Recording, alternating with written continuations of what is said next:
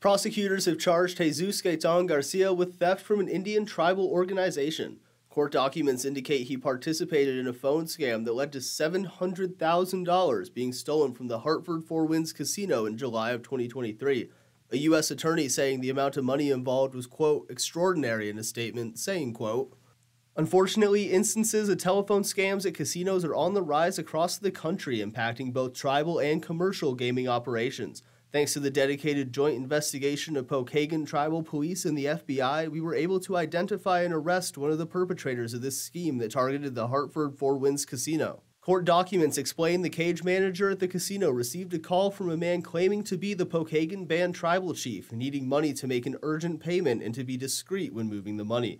The criminal complaint from the United States District Court says, quote, she then removes 7 bundles of money from the bank drawer and places the bundles into a large Michael Kors handbag. Surveillance footage shows the employee departing the cage at approximately 2:13 p.m. with the bag full of cage cash. Police then say she drove the stolen cash to a gas station in Gary, meeting Jesus Gaytan-Garcia and giving him the money.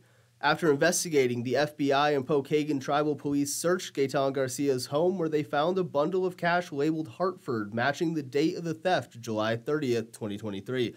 Police say he was taken into custody 4 days later. Thanks for watching. Like and subscribe to the WSBT 22 YouTube channel.